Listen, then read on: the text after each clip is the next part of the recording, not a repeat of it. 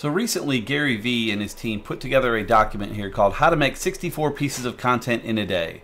It's an awesome PDF. It's super long, but kind of goes through just his theory of how things should go, how really it's fairly easy to make content, and gives you tons of ideas. So tweets, post a tweet, a single piece of content, how long it takes. You should do this on Twitter, and hey, that's one. It goes through 64 different ways you can make content, and it's awesome.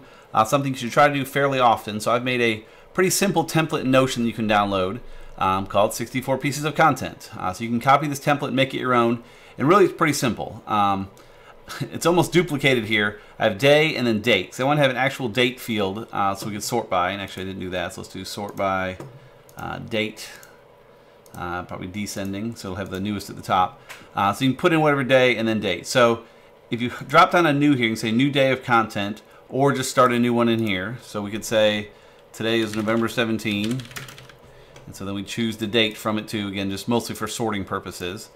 And then inside of here, if you hadn't done the proper template pull, right in here you can click on new day of content. And it's really pretty simple. It takes everything from his post and just breaks it down in checkboxes. So you can work your way through and say, okay, I'm gonna go post a tweet, did it. Post a screenshot of my tweet on Instagram, cool. I couldn't find any memes today, but I got a good carousel and did the PDF there. Don't want to do the notes, but I found a good picture, so I posted. And you just kind of work your way through his thing every day. And then when you're done, go back out. That one's there. You can always look at later. But then tomorrow, hey, let's do another new day. So new day of content, November 18.